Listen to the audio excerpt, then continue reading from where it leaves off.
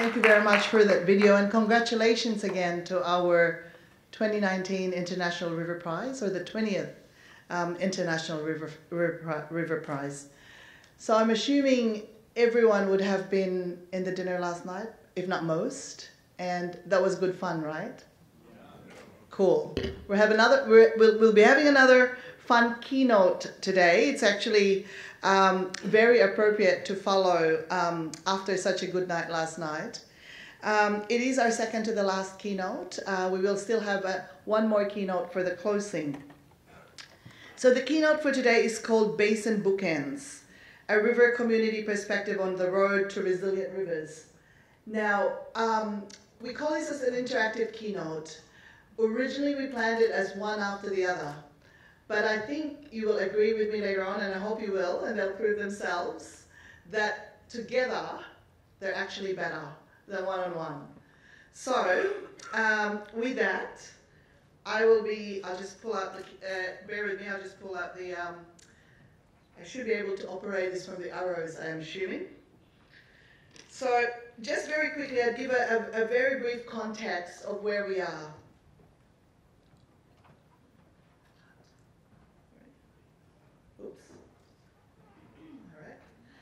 So in Australia, for international delegates, we are faced with a number of challenges. Our rivers are faced with a number of challenges. So, for example, when you look at a map of Australia here, the first one, Australia is a very dry continent. So most of Australia is basically desert. So you have only the arable or the livable parts of Australia in the fringes.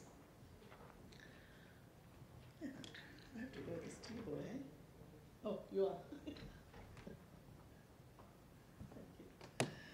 So, but what we have done in the last few decades is we've actually changed the landscape of Australia. We've changed it in such a way we've built dams and weirs, and mainly because we have low and variable flows, just because of the dry nature of Australia. And as such, we've had, and coupled with intensive land use, we've also then dumped a lot of sediments and nutrients into our rivers and our waterways. So the conditions of our rivers have declined below a level that community considers satisfactory. So what are the challenges we're facing, which other countries are similarly facing? Floods and droughts, increase in floods and droughts. We aim for water security, of course, as a dry continent.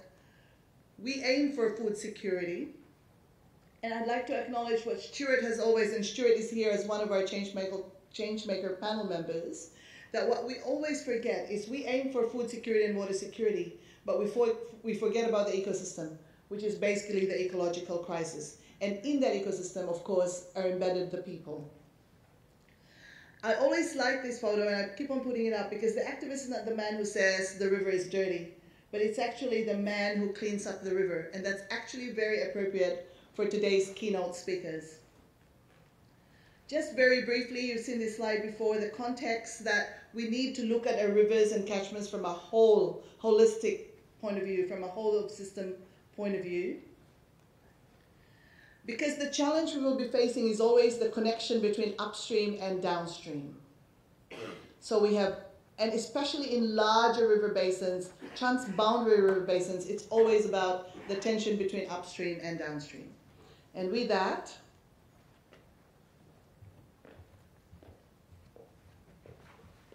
I'm a Riverland irrigator. We've been going through water reform for over 40 years. In that 40 years, we've seen our open channels converted to pressurised piping systems. We've reduced our water losses. We've taken up sensible, efficient and newest technologies in irrigation.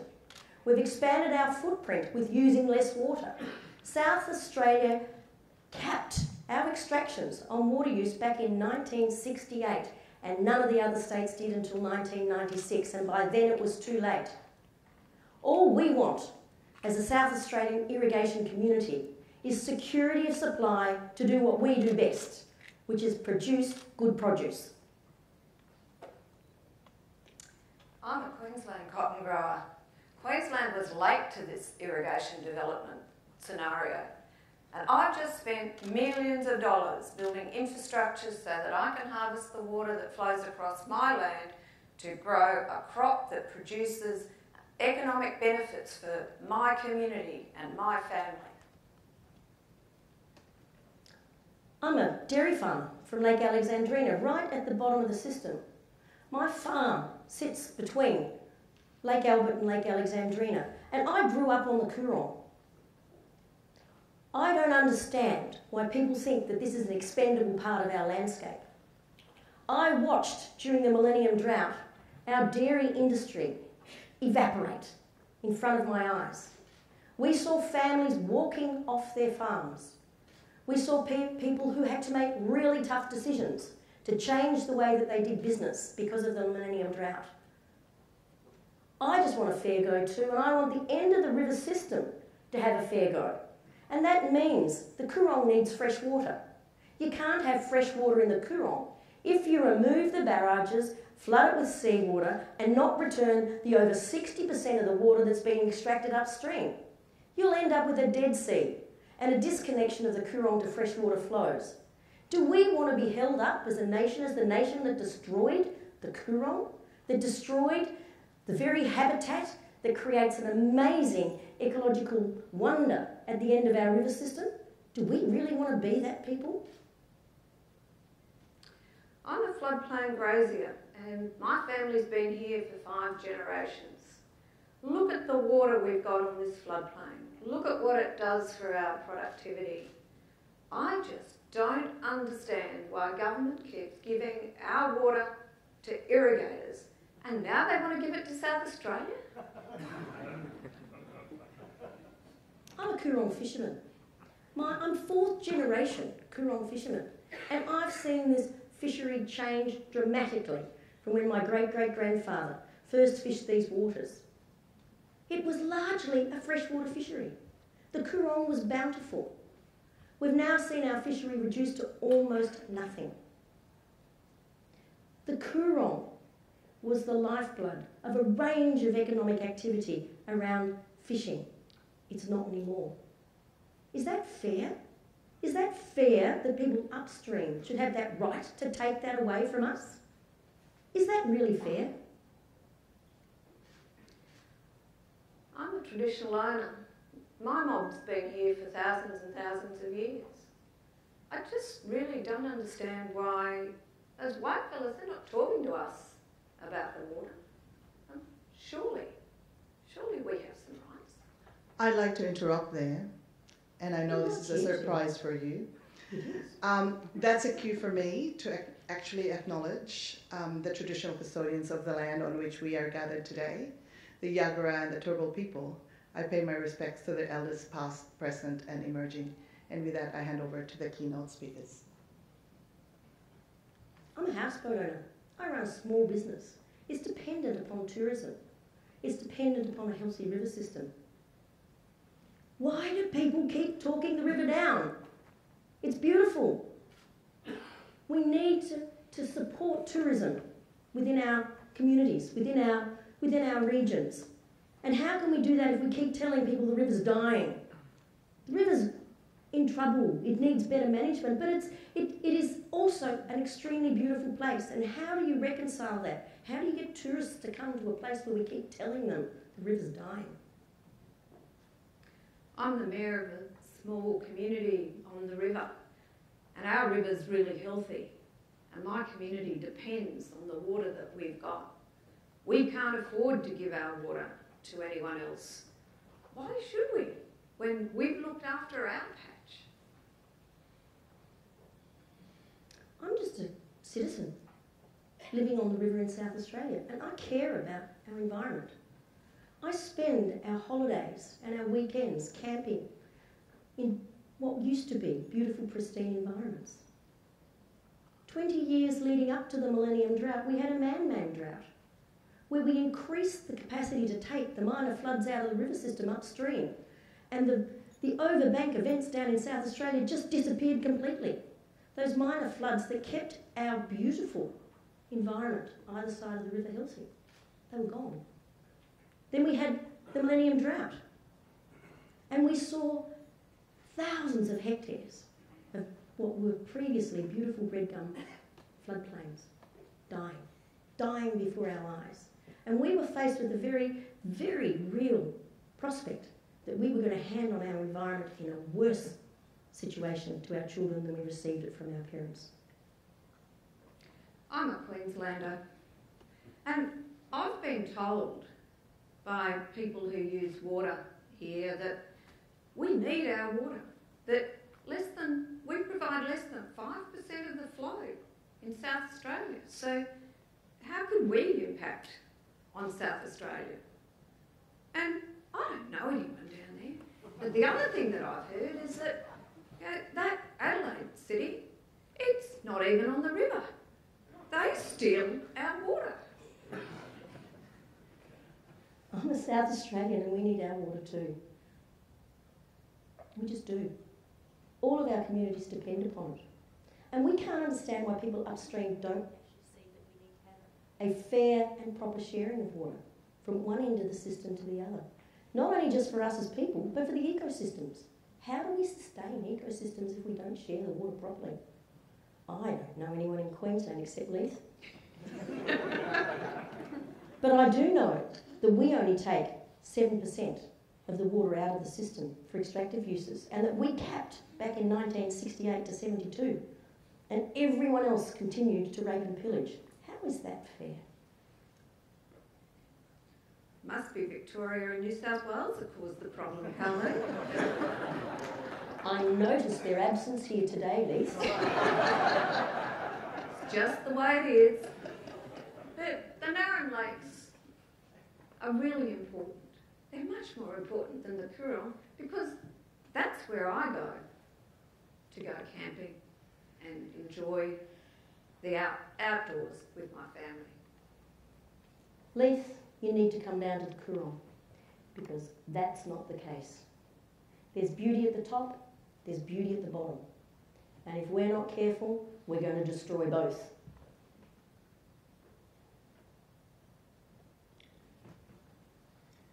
Fellow delegates, colleagues and friends, we are now, you've heard two contrasting versions of upstream, downstream demands and desires. What we have now in most river systems is an upstream, downstream standoff. I am very privileged to be in the middle of these two amazing women. Both are chairs of boards, Leith with Sunwater, Karlene with ICEWaRM. So we will continue on this standoff. So what you have found, what we have observed are basically competing demands, upstream, downstream, and especially when we look at bigger river systems, transboundary rivers, the Yangtze, for example, the Danube, this becomes more stressful. But who speaks for our rivers? Who gives our rivers a voice? And of course, the common factor in all of these, through Leith's and Karlene's weave of stories, it's about people. It's about people connecting with our rivers. And because everyone, all of us, actually live in a basin. We're working in a vested interest collision space. We do have communities of interest, upstream and downstream.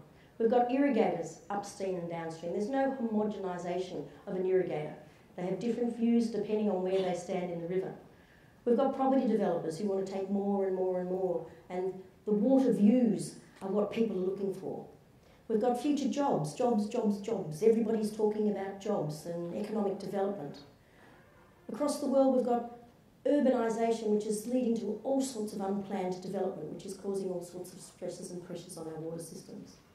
We throw into that mix that we have droughts and floods and terrible hardship for communities that are having to deal with these changes.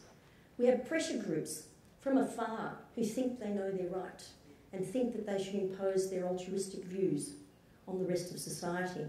And then in amongst all of that, we have the poor old environment, which seems to take backseat without a voice of its own. And all of this collides in the Minister's office. All of it.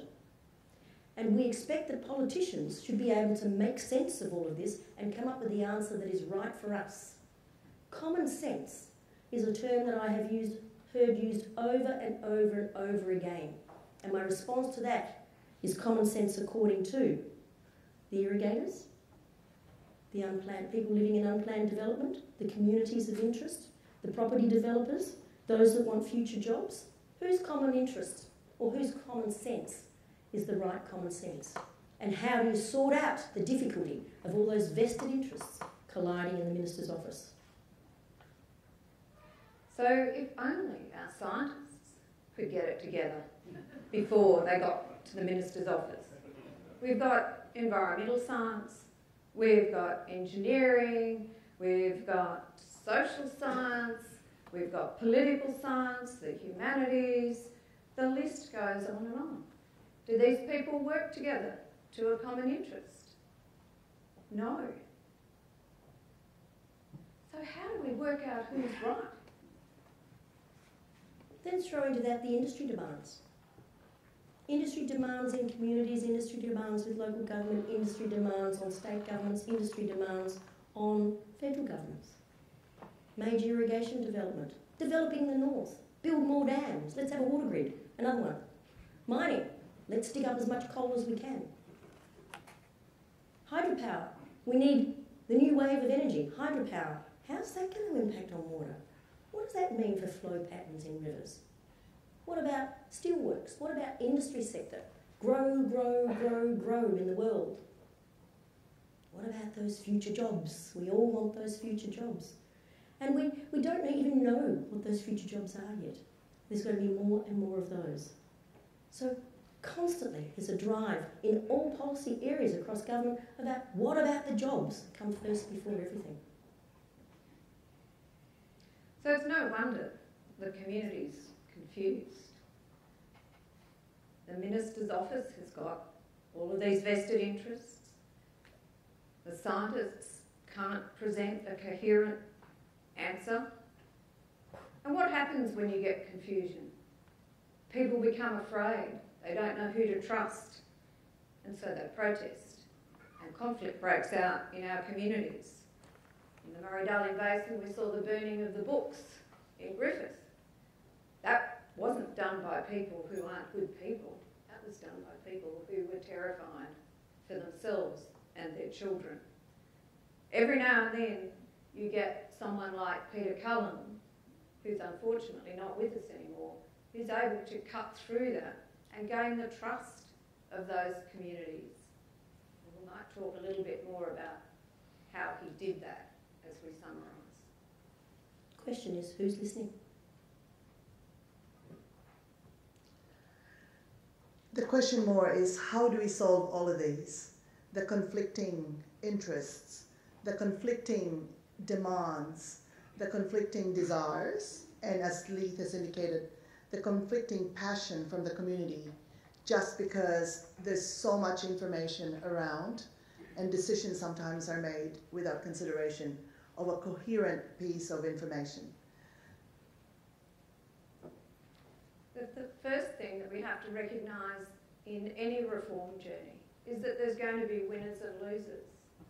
If we pretend that everyone can get a fair go without some sort of mechanisms put in place, then we're kidding ourselves. In these debates, everything should be contested, whether it's environmental values, personal values, existing rights, the law, the institutions that we have, everything's up for grabs because we need to get the best outcome for the rivers, for our political system, and for our communities. To achieve sufficient consensus to change, there's a few things that have emerged from the journeys that Karlene and I have been on that jump out really clearly. And if we adhere to these sorts of processes, we can get to good outcomes. So we need information provided to all of the stakeholders, whether you be a minister, a public servant, an irrigator, or a member of the community. You need to take that knowledge and you need to rationalise it in your context to turn it into knowledge. You need to have forums where we can talk and talk and talk until the talking starts. Let's learn something from the Indigenous people who looked after this country for thousands and thousands of years. Until they understood and trusted, they didn't move on. That's something that we can also do. We need to commit to jointly working together, whether you're a decision maker or the mayor or a member of a community. We can jointly discover solutions to the problems that we have. If we've got the tools to be able to then evaluate what those solutions might do in terms of creating winners and losers, then we can talk about what do we need to put in place to make sure that the losers are compensated. And in the Murray-Darling Basin, there's a couple of really important mechanisms that were put in place to do just that. First one was the creation of water entitlements that became a property right, and the creation of a water market to allow those to be traded. So you could share across the basin that precious water resource. The second was the commitment of government to buy some of those entitlements to give back to the environment. So the environment benefited, the irrigators weren't losers, they received capital in exchange for their water. But more than anything else, we need leadership from the community, from industry, from the science community, from our political leaders. Everyone needs to stand for something. They need to stand for our people. And if they stand for our people, our rivers will be resilient. And leadership is the key. And it's not just leadership from one level. It's not the politicians that need to lead. It's the leaders in each and every one of you. It's the leaders in every community that need to expand their thinking beyond what's in it for me. Leadership is not about running out ahead, the buffalo that charges ahead and leaves the herd behind. It's about leading from behind and taking the herd along, losing some along the way, granted, but keeping the majority moving in the same direction. And leadership requires a buy-in at the different levels from the different disciplines, from the different organisations. And I think that is something that we're not actually achieving across the globe very well at the moment. Leith talked about the winners and the losers. And from my experience in the Murray-Darling Basin reforms, I know that the social aspects are just as important as the economic aspects, as are the environmental aspects. You look at industry, you look at communities, you look at regional development, and you can't have a major policy reform the size of the Murray-Darling Basin without having some unintended consequences. And you can't have just a water focus on that reform agenda.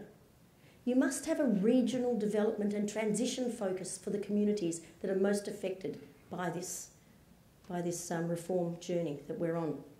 And I think some of the areas where we've actually not supported well is where we're seeing all of the blowback at the moment, and the slippage, the backsliding, is where we haven't taken those communities along for the journey and they're feeling marginalised and left out of the process. Water reform cuts through so many different policy areas.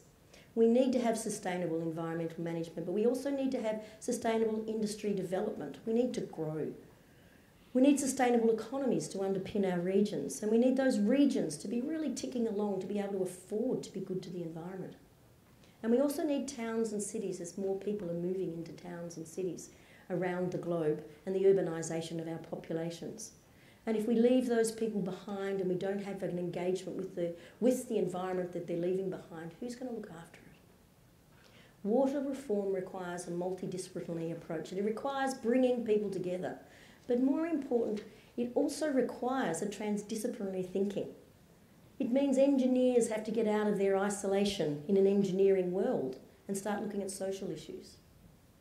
It means social scientists need to start to engage with the environmentalists and the engineers to work out what's the best solution in a particular environment and a particular community.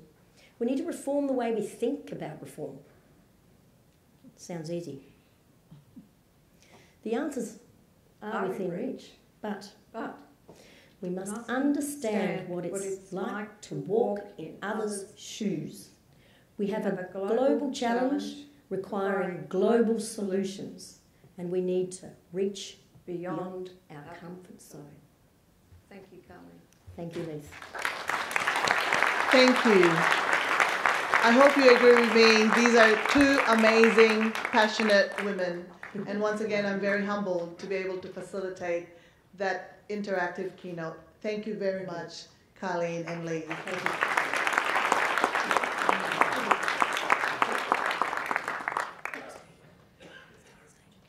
So to follow on that interactive keynote, through Natalie is actually, I would like to acknowledge Natalie from my team on this one, has put together what we call as a River Community Change Maker panel.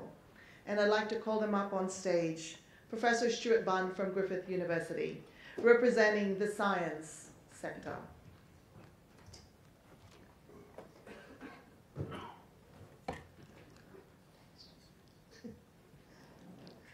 Brad Mogridge, representing the cultural sector. Walter Kling from Vienna Water, Austria, representing the industry sector. And last, we have Nguyen Phung from Vietnam, representing the government sector.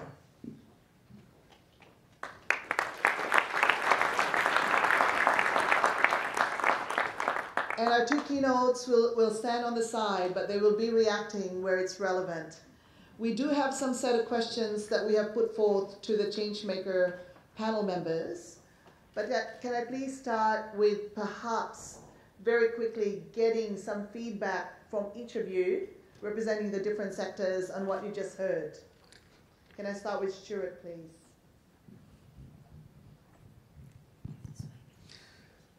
No pressure, Eva. What I've just heard, I mean, this is a debate that plays out everywhere around the world. And, you know, I think the key message for me is that there is no easy solution. And I'd certainly reinforce the view that, you know, the only way to move and advance in these discussions is about understanding other people's views, respecting their views. A lot of it's to do with respect.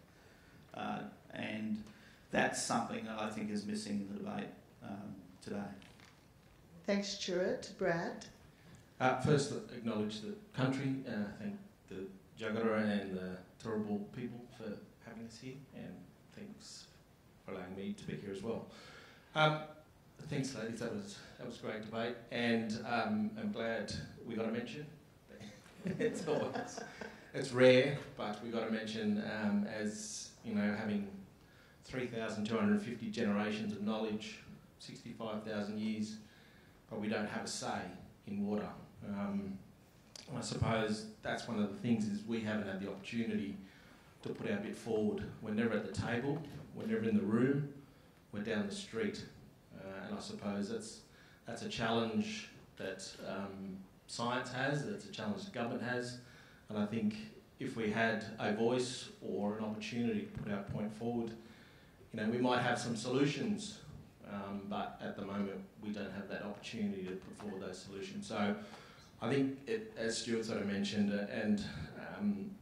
it is a massive challenge when you've got multi-jurisdictional, and I suppose Indigenous Australia, you know, there's the challenge of 250 language groups. There's not one common language. We're not all just Indigenous. We're all our own people. And I suppose that is a challenge to get us to the table. But when you're on our country, on our river, on our groundwater, I think we need to be at the table. There's an opportunity there, so thanks. Walter? So, ladies, thanks for this very impressive presentation. And I've seen that I have to play a role as the industry, which makes me not very comfortable as I am a water supplier. And I think as a water supplier, you always think that you service the people in a substantial need of their life. So it's not a thing where you said, well, I should be criticized on that, also serving customers which use water for economic purposes, for those things which we need in living in urban areas. I think the essence of what you brought, the thoughts you brought to us, is there are winners and losers in this kind of discussion which need to take place. And the tricky thing is nobody wants to be a loser. So I'm not sure when I go back to Austria whether I leave Brisbane depressed or with a sense of optimism. I might even add some a critical thought, which well, you're living here in Australia, and I would call it a very tricky, a very challenging environment. But I can also add something to the discussion which we have in the Danube region, and this is, beside the situation in each of the countries which we have in the Danube River Basin, we have 19 countries which share this basin. And they have different economic systems, they have different social environment. There have been former East Bloc countries versus the Western European countries. So you can even create even more discussions and more winners and losers. And I think also one of the points of discussion we will have is, will people take water as a source where we think this is a backbone of a society, and build on the discussion we start by dealing with water, we can also solve other discussions of our society or in our countries. Because I would not recommend to shift, if I'm a loser in the environmental cause, to shift to any other theme like urban areas or social care or health care, and said, well, then I shift from one part being a loser to then I want to win the other game, which need to be discussed. So don't trade problems. But let's probably acknowledge that water is definitely a kind of base or backbone of our society, which build essential discussions. And the water services are part of that. Thanks, Walter. Phong? Oh, good morning, everyone. I'm Phương from Vietnam National Mekong Committee. I'm from the Mekong River Basin. So I'm very impressed with the presentation because the Mekong River, we learned a lot from the Murray-Darling experiences and lessons learned, and we keep learning from Murray-Darling. So the most important or the most impressed point that I learned is in the game we have winner and loser. Sometimes we talk about win-win solution, but I think it's very difficult, very hard, very challenging to get that win-win solution. So we have winner and we have loser. So how the winner can not so be proud of in front of the sadness of the loser, or how the loser can be compensated. That is very important. And in the Mekong River Basin, we are now trying to find the way to harmonize, to balance between winning and losing. And we have a lot of development in the Mekong River Basin now. So what we learned from the Murray-Darling, what we learned from other river basins in the world is very, very, very important, very crucial for us. Thank you. Thanks, Phong. Any reaction from our keynote speakers on this one? Yes, I think the observation around winners and losers is a critical one, and the importance of having parallel programs that actually are not based on the environment but are based on people, and to bring together the agencies that are responsible for the economics of regions and to build programs that support transition in major reform is absolutely crucial to bring communities along with you. And as Leith said in her presentation, communities are confused. Communities are looking at it from their own perspective. I can tell where someone's from in the Murray-Darling Basin by how they talk about water. And the thing is that people are looking at it through a very narrow lens, and we're not enabling them to look broader and bigger. And unless we have an investment in that capacity development and that investment in the rural parallel programs to support transition towards reform, we will start to see backsliding. We will start to see the outcomes not what we would like to see. So Karlene actually highlighted something, and Leith started with that thinking, and this is probably more a question to Stuart. From a science perspective, the concept of conflicting science, or the challenge of conflicting science. How do you think, what are the mechanisms by which we could strengthen the science, get rid of this conflict, and not make the community as confused as they are now? Thanks, Eva. I mean, one of the interesting things I think as a scientist is that, you know, science is based on a whole premise of being wrong and having an opposing view. So what scientists like to do is argue about the work that they're doing, and that passes as normal activity for scientists. But it doesn't play out well in the public arena. So a lot of what we see in terms of why the public, it's understandable why the public get confused when scientists are arguing with each other over, key parts of the work that they're doing, and not really understanding that that's a sign of a healthy scientific process of, challenge and dispute. What it tends to be confused as the scientists don't agree, so we'll choose the information that most suits the view that I already have. It's almost, so what we're seeing playing out, I think the media have a key role in this too, is that the debate is that the public are getting a mix of different views. It's very hard to sort out what the process is, what the consensus view, if you like. And I think a lot of that science debate, one of the ways that I'm certainly, I think works really well is for scientists shouldn't be having these debates in the popular press, that it doesn't play out well. I mean, if there are uncertainties and there is a need for, scientific debate, have those debates amongst your own community, look to see what the consensus view is and reach those sorts of views. I think we're doing ourselves a great disservice by thinking we're going to, help the debate along by slinging off at each other in the popular press. That's right, thank you. Brad, you talked about recognition of Indigenous science as well, and I like you, I love that slide because there's a lot of knowledge there from the Indigenous community as well as from the farmers themselves, from people who actually are faced with the land day to day.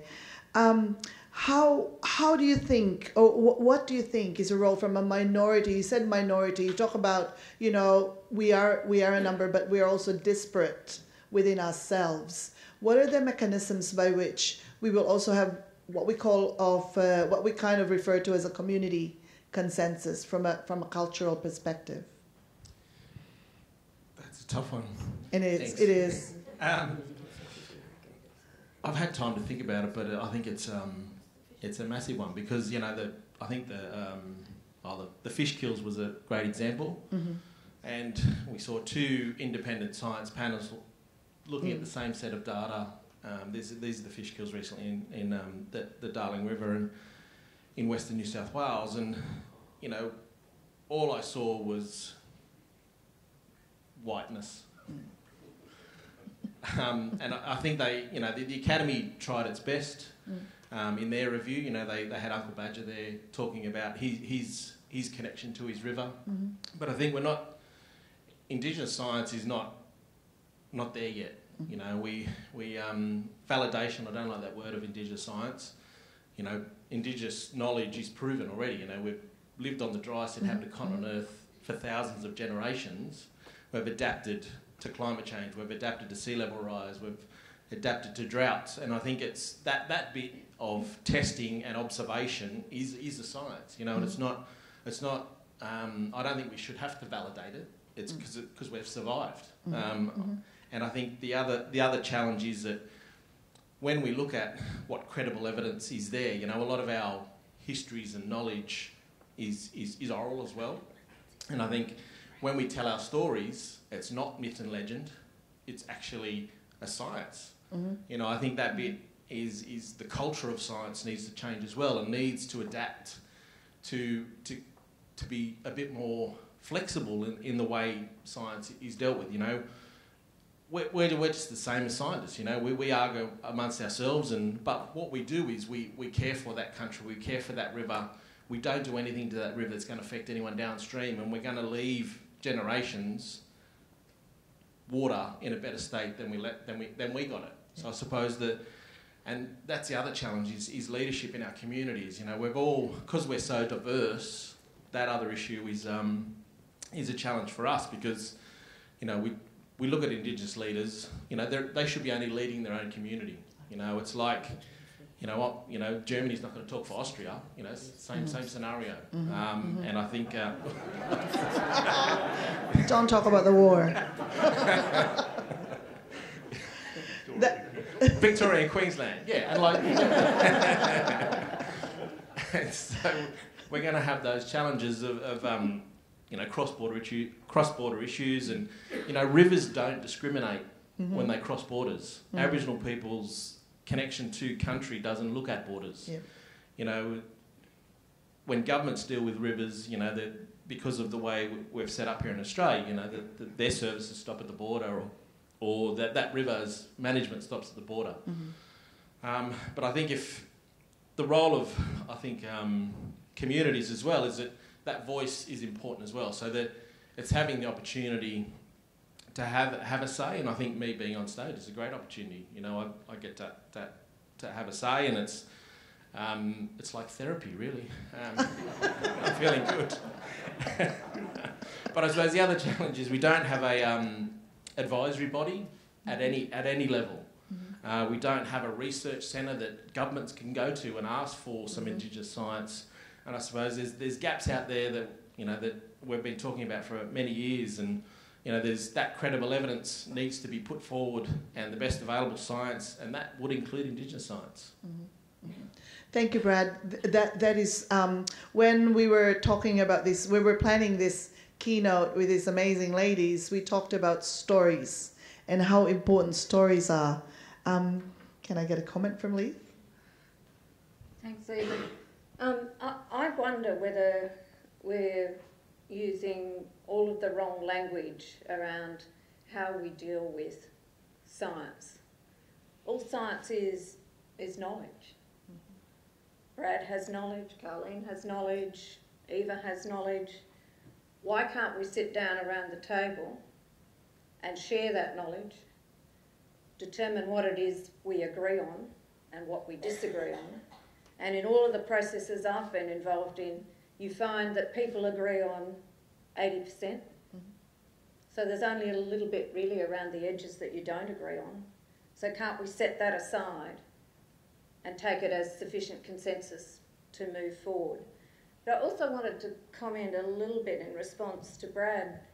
You know, it really worries me in 2019 that we're still sufficiently racist, that we don't bring Indigenous people to the table in their own right as equals. So what are we doing, folks? Where's the leadership from all of us? And I'll just add in a small way to that, but imagine being a minister at the bottom end of the system during the Millennium Drought with 117 years of data, observations that were feeding into modelling that was predicting what the future might look like, and the future gave us something completely different. Imagine if our observations were 65,000 years and we didn't just use white man's data. There's definitely a very serious food for thought for all of us, and that concept of minority groups and the knowledge that they have is probably not just unique in Australia, and you'll agree with me, it's actually around the world, which takes me to a question to Phung. From the Mekong River Basin, a very big transboundary basin, different governments, different communities, you have minority groups, different objectives and different visions. Any comment from you, Phung, on this one? Yeah, it's very challenging for the Mekong River Basin because we have for the Mekong, we have 6 countries sharing the water. But in the lower Mekong, we have 4 member countries of the Mekong River Commission: Cambodia, Laos, Thailand, and Vietnam. And we have very different situations, we have different contexts, we have different development agenda and objectives. So Vietnam, we are in the most downstream of the Mekong River. The Mekong Delta of Vietnam facing a lot of issues regarding like salinity intrusion, water pollution, sinking of the delta, and a lot of things, and also climate change impacts. And the local people, they are very worried about the impacts itself in the Mekong Delta of Vietnam, but also the impacts from upstream development. So the government of Vietnam is very challenging for us, because we have to take into account the concern from the local people, and also take into account the interest, the demand for development from the upstream countries.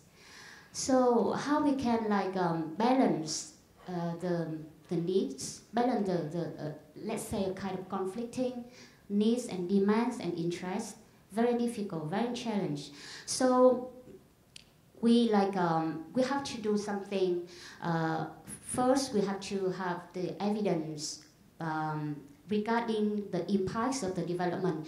If development takes place upstream, what are the impacts downstream? For downstream, what are the evidence of that impacts? So we need a lot of like a scientific evidences. We need a lot of analysis regarding the impacts, and we also have to like consult with the local people. So we have to share the information. We have to share the facts, the findings to the local people, and let them feedback. Let them tell us what they are thinking. And sometimes we have to go down to the field and to see by our own eyes on what is going on at downstream, at the ground, on the ground. So it's very, very challenging for us, for the government, to take into account all the different views from different stakeholders, different people, in order to, let's say, make the final decision on anything that relating to the development. Thanks, Phong. Walter, you're not off the hook yet, because industry is not off the hook, as we always talked about. My question, I guess, is, I know there is, at the end, a bottom line objective for industry, which is, of course, associated with dollars, right? Where do you see the role of industry in this paradigm shift to actually address the challenges that we talked about today? Getting the community on side, ensuring that we have at least a consensus of science, recognizing the minority groups, the cultural minorities, whether it's our indigenous people here or other cultural minorities in other countries. Where do you see industry play a role in all of these? Hard question, I know. Probably out of my view, I would say I have no answer on this particular question, but let me probably refer, because the discussion we are having here is not only the several roles which we represent, but really to answer the question, how do we get out of this situation? Mm-hmm.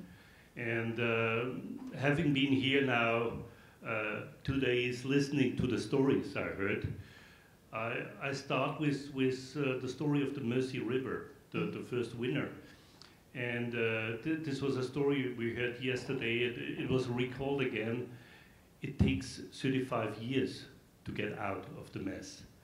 And we heard about the story from India, where the story was also, you need to continuously try to solve the problems, to involve the community, and you see the outcome after decades of your work. And I see this as a kind of responsibility on the side of the water suppliers or even the industry to work on the positive things are innovation. This is getting knowledge from science into practical solutions, which we can work on. I think the way the society today behaves in saving water in the daily use was not comparable to when I started in the business 30 years ago. We were cooling the beer with flowing water just to get it on a proper temperature, and my kids would never allow me that anymore. So, but I think this shouldn't be quick answers. I'm a bit lost if we really go to the I think what also Mara Ban in her keynote gave us about this way of acknowledging that we are dealing with a very complex situation, and we need to find solutions for that. And I think we are a little bit in this world between we have information and we have solutions in the thousandth of a second by the press of a button, and we realize that the achievement which we need to do for the environment need to take decades to make this change. And I think this is one of these essential points of the discussion. So if I were a politician, I would go out of this room, send a Twitter message and say it's all fake news, and hope that most of the people will follow me. And but I think this is something which causes us a laugh at the moment, but it also shows how serious this question is sometimes to see this long way of development and to work for it. And the examples of the river prizes you give is one of those examples where you see it needs really lifetime commitments of people to work on these issues to make a change. And I think the industry, in a positive way, plays their role to do it. I just wanted to refer to what I heard before, that we should get together on the table and talk through things. I think one of the problems I realized that everybody sits on his own table, waiting the others to come on his table to speak about things. And we continuously are sitting lonely on our table and said, why is nobody joining me? And I think this is something what we probably need to overcome. And those examples which we hear about the river basins here is that people had overcome this situation, moved to the other tables and said, let's really sit around, discuss this. And the industry is definitely a partner in doing this and achieving good urban areas. If I'm a little bit depressive, I say also, if I go to Africa, if I see the growth of Nairobi with 16 million people, I really have no solution how we cope with that compared to this, well, discussions which we have here. So I always reminded that each of the solutions we are creating fits only to the environment where we are at the moment, on the table we are discussing, and we cannot easily shift this to other tables and then take it as a common solution. So keep this in mind as well. Well done. You did say you were not going to answer, but you did answer it in such a way. I think the concept of industry taking on the knowledge from the science, the innovation in there, industry will have that capacity, either the technical capacity or the financial capacity, to actually evolve some discoveries from a university, then for the good of the people, to hand it over for the good of the people. I go back to one of the slides that our keynotes have actually put forth. At the end of the day, the common factor is people. And I would like to get a little bit more comment from our keynotes on that one. The role of people, whether you're a scientist, whether you're industry, whether you're an indigenous representative, whether you're the kids out there in the school, for example, or the minister that Karlene has been talking about. I'd just like to say I can't agree with you more. Everyone sits at their table waiting for someone else to come to their table, and what we need to be doing is creating new tables. And we need to be going to those tables with an open mind and not a preconceived position on what we want out of that meeting. The only way you get solutions is when collectively people get together and become overwhelmed by the size of the problem first and foremost, and then start a discussion that enables you to eat the elephant one bite at a time. And if you don't do that, and you come to those discussions expecting to get your own way, and you're the only one who's got it right, that's not a discussion. That's a recipe for disaster. So it's about creating those new tables that enable people to come together around those tables, and it's bringing the open mind to the table and bringing your expertise and your experience as some information to feed into that thinking, but not to be the ultimate solution. I think retaining an open mind and being prepared to sit at anyone's kitchen table is what's important. Historically, decisions were made by by public servants in consultation with scientists and given to ministers to announce. That doesn't work anymore because everyone has access to information. There's far too much of it. And you can't rationalise that information unless you sit at the kitchen table. And some of the best experiences I've had have been when the public servants and the scientists say, well, we know some things. Can we come and sit at your tables and test those with you, and you test your knowledge with us, and collectively, through jointly working together, we come up with solutions that are better than any one of the interests could have come up with. That's when people own the outcome, are able to deal with the winners and the losers in particular, and that's when trust builds across communities, between states, across basins. But it takes a lot of commitment and a lot of resources, and it takes time. People often say to me, well, it takes too long to go and talk to all of those stakeholders. Well, if you don't take that time and talk to those stakeholders, it's probably going to take you twice as long to achieve the objective, because you'll have to deal with the conflict on the way in some manner. So, yep, let's get around some kitchen tables, no matter where we are, whether it's Nairobi or Adelaide, Murray-Darling Basin, and talk about what really matters and recognise that this conversation and this journey is going to go on forever. There's no magic solution. And we need to stop surrounding ourselves with people in our own likeness that agree with us. It's comfortable to be in that space. It's comfortable to have people, everyone that you're associating with, agreeing with your point of view. But as the last slide says, we have to reach outside our comfort zone and we have to walk in others' shoes. And we have to really understand what it is that's driving them. Why are they thinking the way they are thinking? And how do we move from where we're thinking and they're thinking to where we can find a common ground to move forward on? Everyone is going to be unhappy in a reform process, because if you get someone happy and someone really unhappy, you've got it wrong. The one thing about the Murray-Darling Basin that I've always said is really good is we've got everyone equally unhappy. So we must be just about right in the direction we're trying to go in. And, you know, the winners and the losers are one thing, but then there's also not pandering to those who have more power. That is actually a very good reminder to ourselves that, you know, anywhere conversation is good, knowledge exchange is good.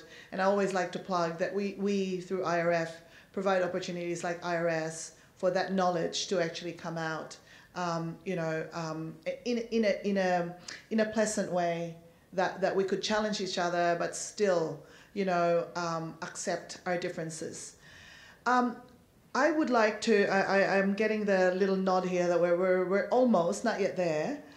One of the components, or I would say, when you look at community engagement or community ownership or empowerment, is that sense of hope.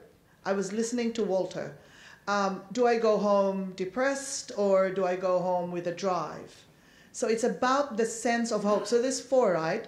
We talked about competence, the sense of the need for competence.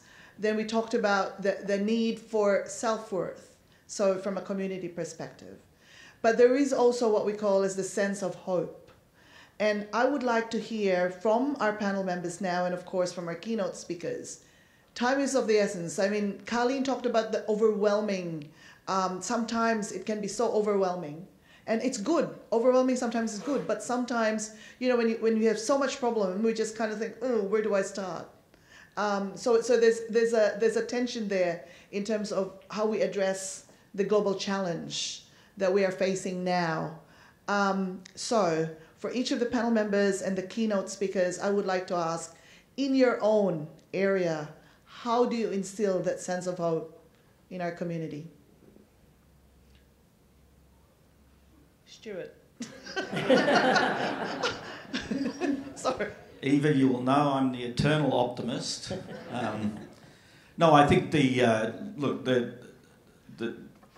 I think the real optimism is that the path forward is clearly one where people need to break down those barriers, build those relationships. And one of the things that I've seen in terms of, you know, how do you get at science and, you know, how do you get that out to the broader community? How do you, you know, use that to try and guide and influence policy is really about building those relationships. We used to do that a lot in Australia. 10 years ago, you know, we had schemes and funding schemes that really facilitated that engagement. The transaction costs are high, but they're the most effective partnership type arrangements that can be brought to bear to solve these sorts of problems. So I think, you know, we beat ourselves up a little bit in Australia as saying, oh, we're all failing miserably. That sort of approach to working in partnerships, community, science, policy, we do that a lot better than many parts of the world. And it's interesting when you go to other countries how disengaged the science sector is from the decision-making process and particularly the community. So I'm not saying we do everything wonderfully here, but the optimism that I would have is that that does really work. You know, and some of the most exciting science things that I've been involved with here in Southeast Queensland has been a good example. Some of the national programs that we've had in Australia, cooperative research centres, are where we've really made some significant gains in building those relationships. I think building trust is a really key one. And it's, you know, it's whether you're building trust with policymakers or with the community, nothing's going to advance unless we're really, you know, keep working hard at doing that. Thank you, Stuart. Brad? Oh, I'm tired. I think changing the narrative as well is an opportunity. Infiltrating the system is what I've tried to do a few times, you know, and try and change it within. And I think if we, that narrative, you know, it's just making it normal because I suppose in my perspective, you know, like growing up doing science, learning about Australia's history, and I didn't learn about my people, you know, so it's about giving that chance to change the narrative, you know, like we saw I think one of the slides had the, you know, the triple bottom line, the traditional triple bottom line. You know, in New Zealand, quadruple bottom line is normal. You know, that cultural circle is there. Here in Australia, it never gets mentioned. So I suppose it's sort of changing the narrative, but also influencing the way, you know, Indigenous people need to take the space as well. You know, we talked about leadership before, so it's us entering that space and being the voice, you know, but we've got to have that opportunity to be that voice, and I'm here being a voice, and, you know, I can't speak for every Indigenous person in Australia. I'd be, you know, tarred and feathered, but I'd be, I can only talk from my community, you know, and my elders might give me permission to talk, so I can only talk from my community. But when I talk about science, you know, there's so much stuff that can make it, I think, better. You know, I think it's having, you know, it's starting young, it's having curricula that talks about Indigenous knowledge early, you know, from kindergarten all the way to university degrees. it's indigenising the curricula. You know, that's a way of changing the narrative. You know, well, I think if we can enter that space and we can tell our stories, not everyone else telling our stories, there's an opportunity there as well. And I think that sort of hope is there. Yep. You know, we need, and obviously, you know, we need more Indigenous people taking that space as well. And yeah, that's a challenge for us. That's great. Thank you, Brad. Walter? Well, I'm not going home depressed. Oh, we were doing this for you. No, I'm just joking. Well, I take with me the story of am I sitting on the right table? And I think I've done this over 30 years of my career. I tried to join those tables, and I've been big tables growing. And one of them, I refer to the Danube region and the Danube River Basin. We created this big table of ICPDR, or of our own association, IEWD, where we created smaller tables. We invited waterworks associations from 19 countries to discuss and solve problems which we need to address jointly. And I see even huge and enormous big tables, and one of them, I would say, is the European Union, where 27 countries are sitting around. Only one is trying to leave at the moment, but they are sitting together and they try to solve this complex political problem. So we do have the tables, we do have the conversation, we do have an outcome. Again, if I take the European Union, what happened through my life was we have framework directives, we have guidelines created, they were put into legislation in these countries. They're creating an outcome. We have results which we can measure.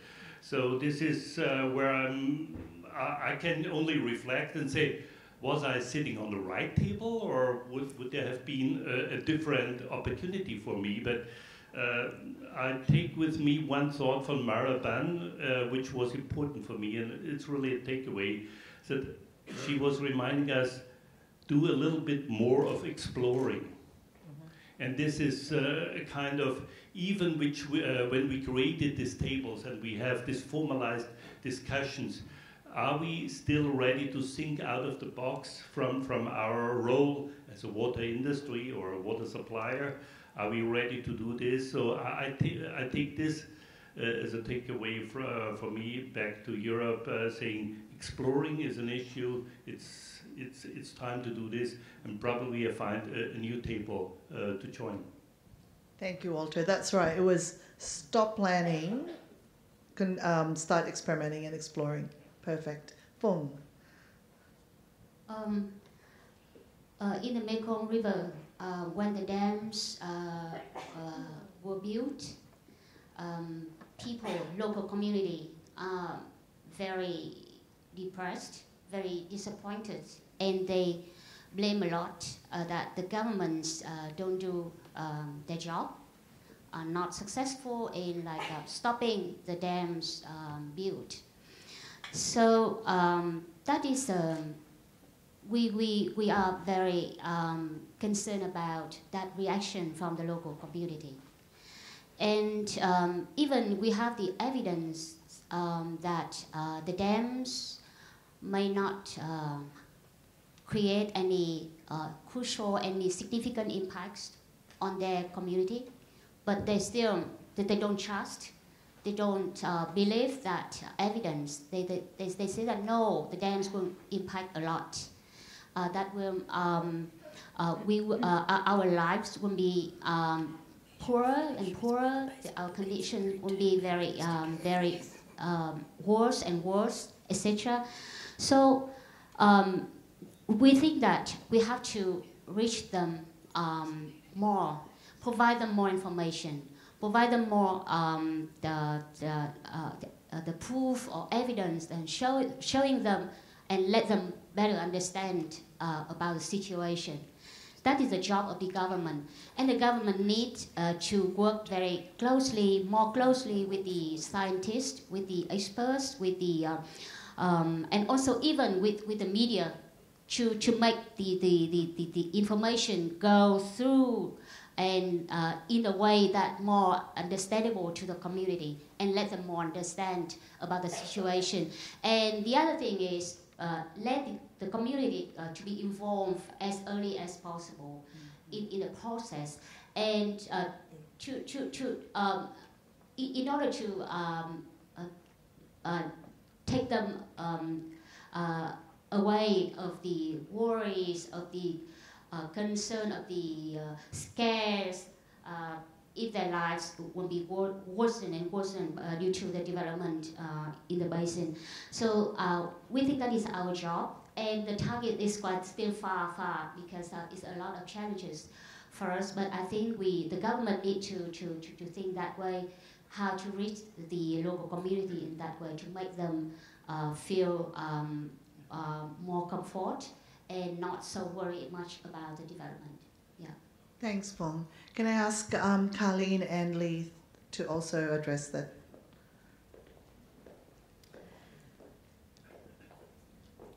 We're the Basin Bookends, and we're eternally optimistic. Thank you. That is a fantastic close to this session. Can you please join me in thanking our panel members, Professor Stuart Bunn, Brad Moggeridge, Walter Kling, Phong, and our amazing keynote speakers for today, Karlene and Leith. I am very humbled.